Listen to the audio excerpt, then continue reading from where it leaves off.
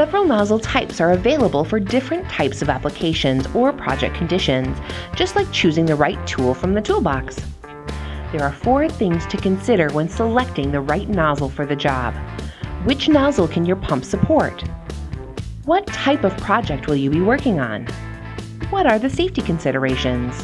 And is speed or water consumption more important to you?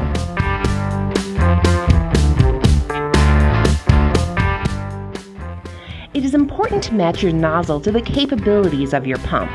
First, you must understand how the nozzles are sized. The nozzle size or number and your pressure setting determine flow rate. For example, a number 5 nozzle will always flow 5 GPM at 4,000 psi. A number 6 nozzle will always flow 6 GPM at 4,000 psi, and so on. Looking at the chart, you will see that same number 6 nozzle flows 4.7 GPM when operating at 2,500 psi. Check the manufacturer's rating for your pump.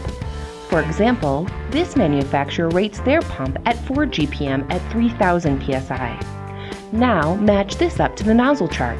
The maximum nozzle size this pump can operate is a number 4.0.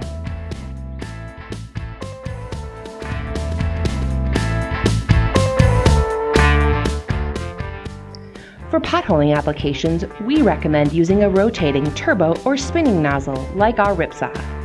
A high-impact 0-degree stream rotates at an optimized speed to form an 18-degree cone-shaped flow pattern that is ideal for potholing applications.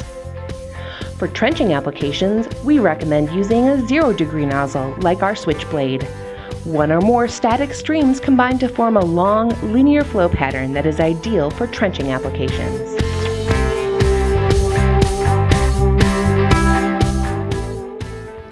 Are you digging in the presence of utilities? Using a smaller nozzle size with less flow and lowering pressure settings are critical safety precautions. Select the smallest nozzle size appropriate for the job.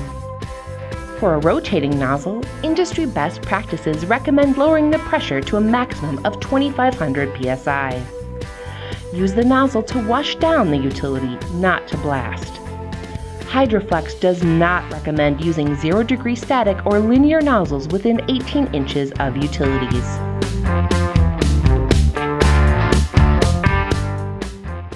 It is important to understand how the nozzle size and flow rate will affect your productivity and how often you will have to empty your debris body.